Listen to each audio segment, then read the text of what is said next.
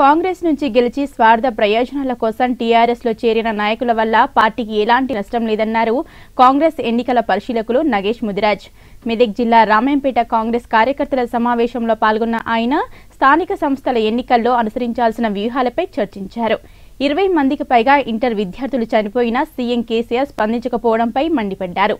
జిల్లా కాంగ్రెస్ అధ్యక్షులు కంటారెడ్డి తిరుపతిరెడ్డి ఆధ్వర్యంలో జరిగిన సమావేశంలో నాయకులు కార్యకర్తలు హాజరయ్యారు.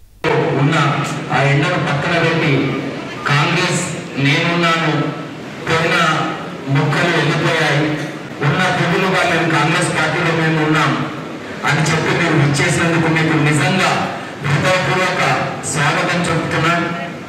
చాలా మంది కూడా కాంగ్రెస్ లో కలిసి టీఆర్ఎస్ లో పోవడం జరుగుతుంది.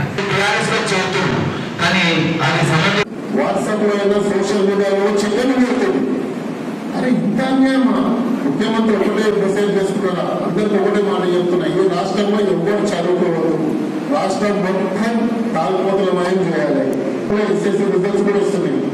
ఒక్కరి మీద దాదాపు 2,60,000 అప్పు చేసి ఇంకెక్కడ బంగారు తెలంగాణ ఇంకా ఇక్కడ వాళ్ళకంటే ప్రధానమంత్రి అవుతారంట.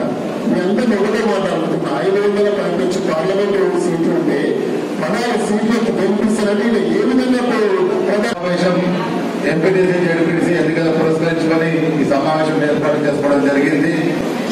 ఎంపీటీసీ జడ్పీటీసీ ఎన్నికలు అనేవి మనకు చాలా కీలకమైన ఎన్నికలు.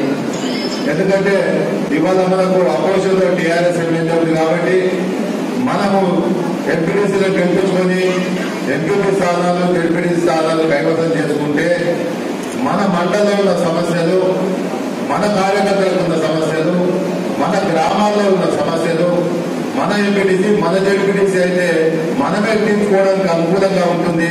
మనం ఎమ్మెల్యే దగ్గరికి వెళ్ళవలసిన అవసరం లేదు.